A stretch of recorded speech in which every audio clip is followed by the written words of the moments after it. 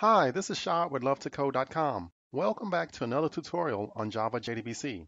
In this video, we will learn how to set up our development environment for JDBC development. We'll start off with system requirements, then we'll discuss how to load sample data into our table. We'll also look at how to install the JDBC driver, and then finally we'll test our database connection, just to make sure everything works out fine. In this video series, I will use the MySQL database. You must have this already installed. You also need to have a SQL GUI tool. There are many tools out there, but I'll use the MySQL Workbench. It's a free tool, and it's very useful for working with the MySQL database. For this tutorial, we're going to use the following table called employees. The table also has sample data for testing. I have a SQL script that you can use that'll create the table and add the sample data for you. You can download this from the link below. The file is called tablesetup.sql.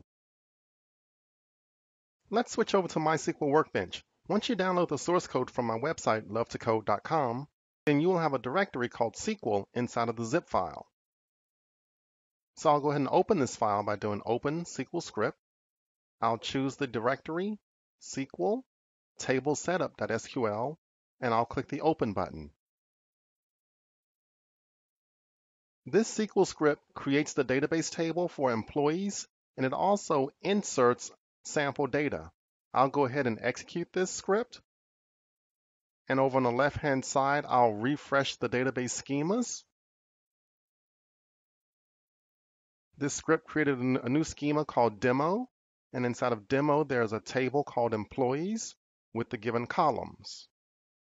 Now what I'll do is I'll right-click this table, I'll say select rows, and it'll show me the sample data that was populated by this SQL script. So this looks really good.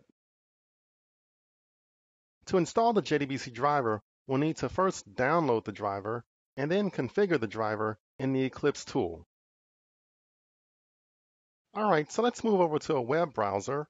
And what we're going to do is we're going to go to Google and we're going to type in download MySQL JDBC driver. And then we'll hit search. This will give us a number of links. We'll choose the top link here at MySQL, download connector J. In the center of the screen, we'll basically tell it which platform we want. So we'll say platform independent. It's going to give us a list of two options, either a tar or a zip.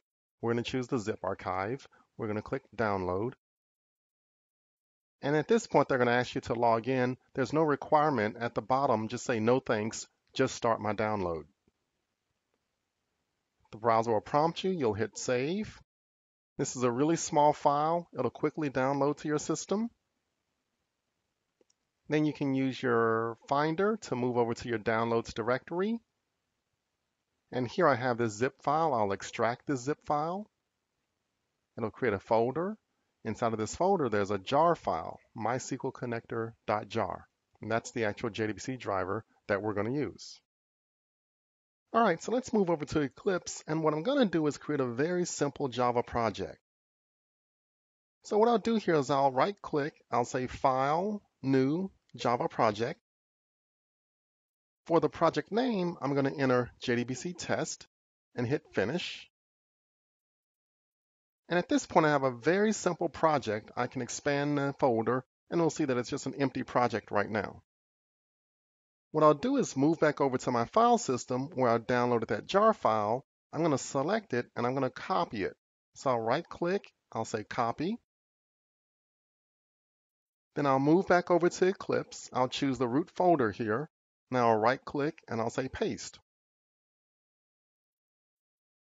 And you should see the new file in the project. But now we need to tell Eclipse how to actually associate this jar file with the project. So I'll right-click, and I'll select Properties. And I'll click Java Build Path.